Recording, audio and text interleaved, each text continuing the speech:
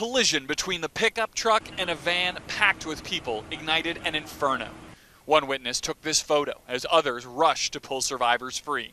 Those who saw it happen couldn't believe their eyes. He just flew up the road and he hit the van, and just the impact was so fast, it was crazy, and it just went up in flames. The whole car just went in flames.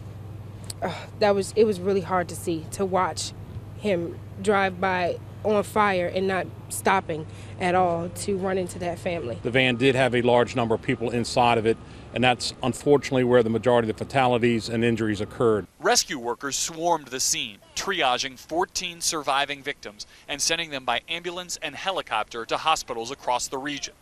6 of the wounded were children. 4 of them hurt critically.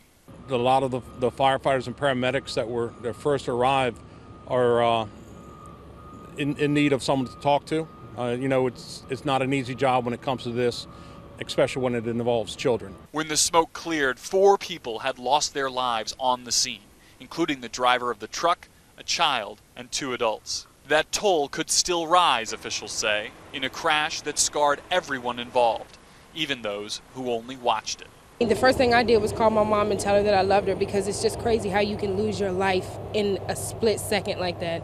I had never, ever, ever seen or experienced anything like this before.